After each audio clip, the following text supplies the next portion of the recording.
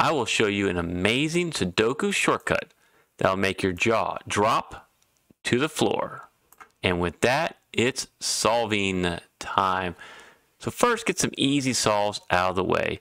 You might notice with these two 4s in rows 5 and 6, and this 4 in column 7, the only place for 4 here in block 6 is right there.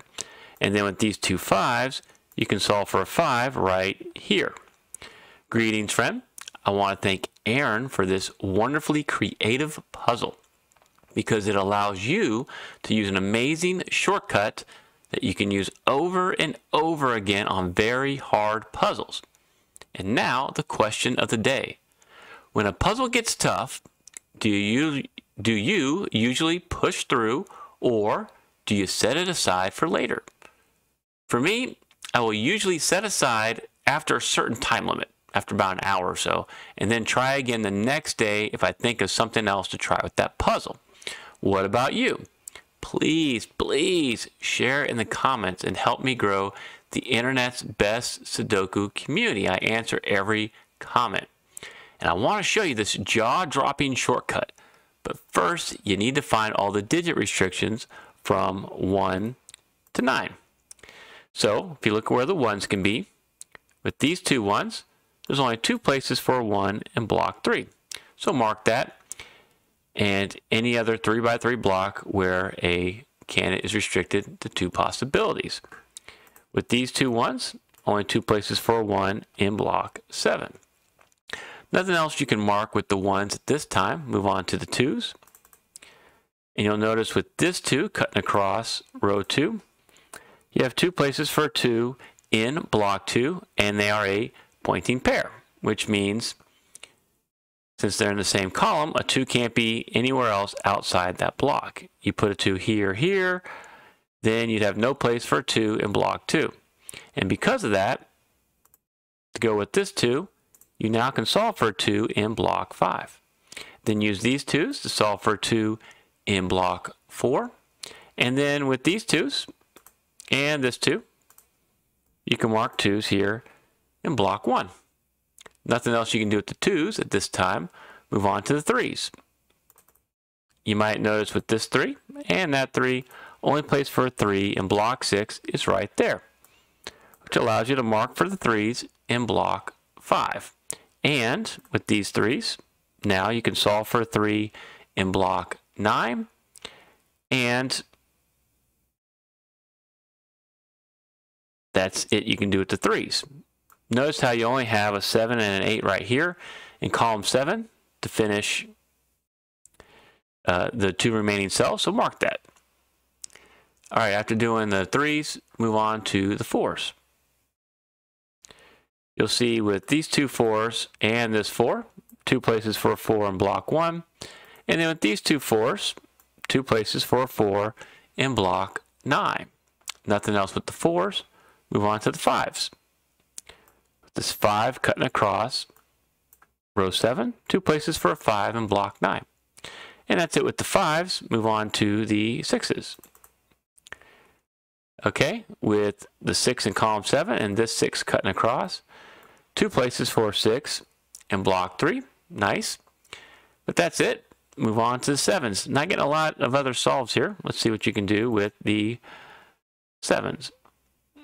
With these 2 7s, 2 places for 7 in block 8. And with this 7 and the 7 here, 2 places for 7 in block 9. You already marked the 7s here as part of that naked pair. All right, move on to the 8s. And this will help your solving out a little bit if you find this. You will notice there aren't any 8s except for this one as far as givens go. But with this 8 coming in, and you have now kind of a pointing triple of 8s, 8s would be restricted right here. Unless you notice in this column, you got a 1, 2, 4, 5, 6, 9. So you just need a 3, 7, and an 8. Well, with the 3 and the 7 there, you can actually solve that now for an 8. It's a naked single and gives you a 3, 7 naked pair in column 5. So you find that it's going to speed up your solving a little bit quicker. Okay, after the 8s, move on to the 9s. with these two 9s and this 9. You can solve for a 9 in block 8. And then with this 9 and a 9 right there, you have a pointing pair of 9s in block 4. And you can put the 9s there now in block 6. Okay, next step, after looking for digit restrictions 1 through 9, go back through if you had a few easy solves. See if there's anything else that you can get as far as easy solves go. What you might see with this 5 cutting across, since you put in the 3, 7, and then the 8 and the 9, you now have a pointing pair of 5s in block 8. 3 places for a 5 in block 2, not going to mark that. And then you can see with the 6 cutting across, you have 2 places for a 6 in block 8, but that is about it. That's it. Not going to get any more easy solves. And so now it's time for that amazing shortcut. Whenever you're dealing with a handmade classic, you want to ask yourself, what was the center's intent? And so Aaron called this mutant lobster, and you probably notice that this is kind of like one of the claws, and this is like the other claw for the lobster, and here's the body, and here's the tail from the givens. And they point up here into block 1, which has no given digits.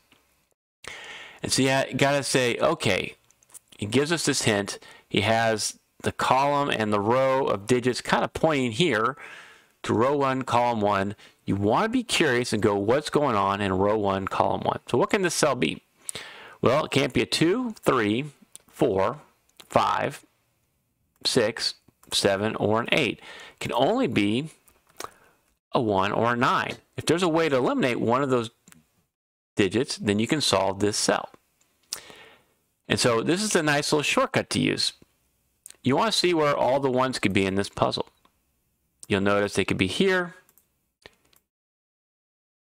here, there, right here, right there, and all of block 1. And normally, I'd say not much here with the 1s, but there's some neat stuff going on here. So ask yourself, if this was a 1, what would happen? And let's put that as a 1 right there.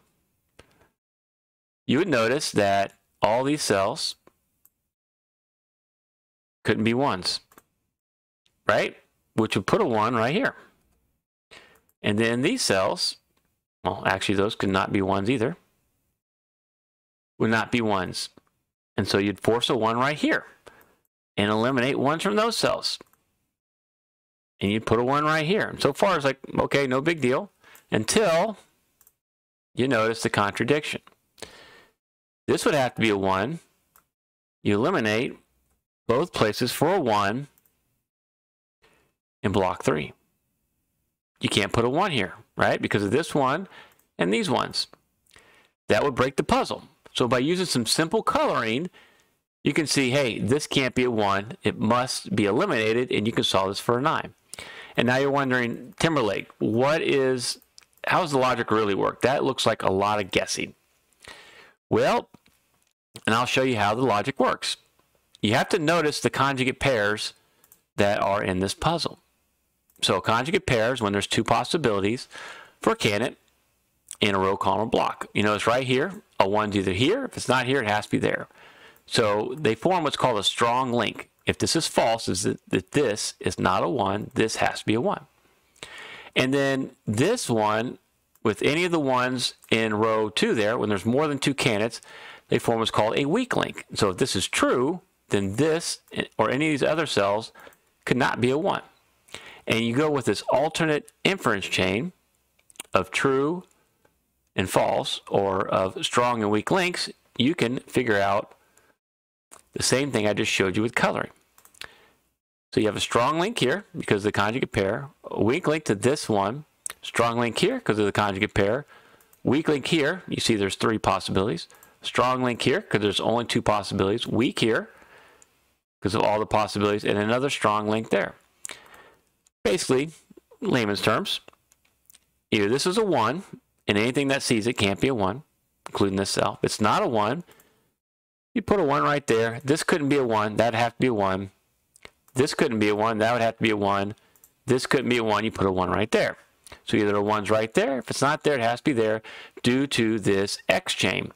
And so either way, you can eliminate the 1 from this cell.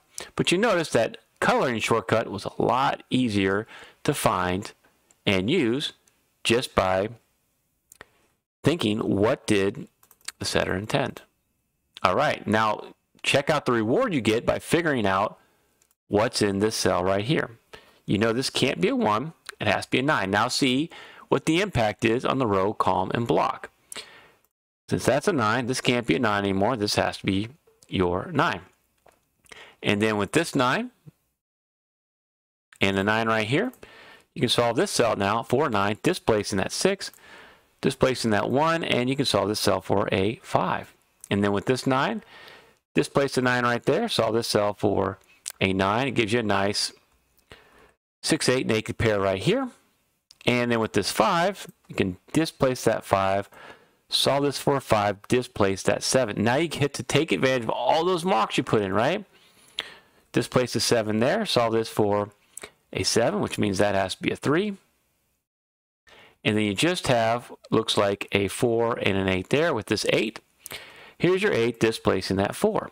Okay, keep following the marks. With these two 4s and this 4, you can solve that cell for a 4 now. With this 5, you can displace that 5, solve this for a 5, displacing the 6, allowing you to solve this cell now for a 3. Hunt the marks, displace that 3, solve this for a 3. Look at all this benefit you get from finding that nice little shortcut. Full house here, 8 of 9 cells filled out. Just count them up. 1, 2. I don't see a 3. It has to be right there. Same thing here. 1, 2, 3, 4, 5, 6, 7. This must be an 8. Leaves you with a nice 1, 6 naked pair right there. So as long as you keep finding and solving cells, continue with your solve. Okay. Across here, you just need a 6 and an 8 in row 5 because there's 6 there. There's your 8. Here's your 6. That's going to be your 8. And now you just have what looks like a 1 and a 6 here with the 6. There's your 6. There's your 1. Awesome. Another full house. 1, 2, 3, 4, 5. Don't see a 6. That's got to be your 6. Disambiguating the 1 and the 6 right there. Nice. And now with these 6s and these 6s, you can solve for a 6 right here. And you can see you just need a 1 and 2 in column 3. With this 1, that's your 1 displacing that 2. Displace a 2, solve for 2 right here. Nice. And then you can solve this cell now for a 1. You just have, looks like a 5 and 7 remaining in block 2 with this 5. There's your 5. There's going to be your 7. Finish row 1 with a nice 3. And you just have a 1 and an 8 there with this 1. That's your 1. That's going to be your 8 with this 4. Displace that 4. Solve this for a 4 now. Finish up column 1 with an 8. Disambiguate the 7, 8 right there. Follow the 7. You know this has to be a 7. And your last digit's going to be a 5. Now, see if you can apply this secret shortcut to this next puzzle. Thank you so much for watching.